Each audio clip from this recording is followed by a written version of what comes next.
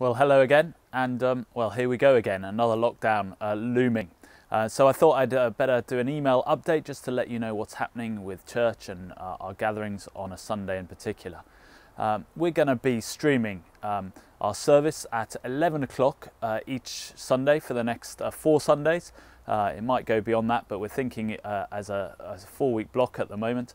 So do gather us online on our YouTube channel for that gathering at 11 o'clock. We're being a bit sort of optimistic, if you like, and seeing this as a 4-week blip, and so we'll slip, I hope, smoothly back into gathering again in person when this lockdown finishes. Now, it might go on longer, we don't know, but we'll see.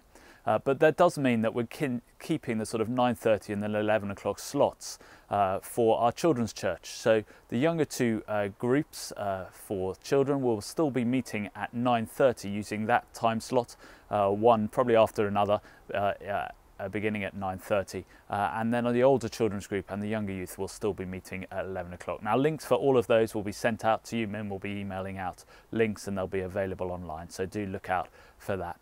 But otherwise, we'll be gathering at 11 o'clock. We won't be having our 8 o'clock service. And for this week, certainly, we won't be streaming anything at 6:30. But so do come and join us at 11 a.m.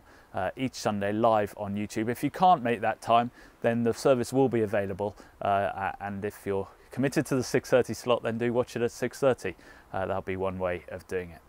Now, having said that, actually this Sunday is Remembrance Sunday, and so we want to mark that with an act of remembrance at 11 o'clock, and so our streaming will actually begin at 5 to 11 this Sunday. So this Sunday only 5 to 11, 10:55. Do make sure you join us online for that.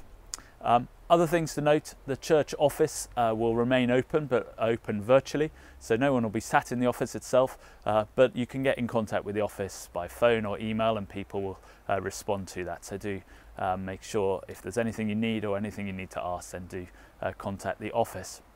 And one other thing to flag up as well is our gift day, which we have each year, just an opportunity at the end of the year just to seek God and ask Him to see if there's any way we need to respond in our financial giving to God. And we're planning that for the 22nd of this month. I'll be sending out a letter next week via email to just outline the vision for that and some of the exciting things that we hope that actually we'll be able to do in the future as a church. So do keep your eye out for that. Otherwise, God bless, and I hope you're all right over the next few weeks, that you stay healthy. Do let us know if there's anything we can be praying for, and do join us for morning prayer as well. Links to that are found online as well each morning.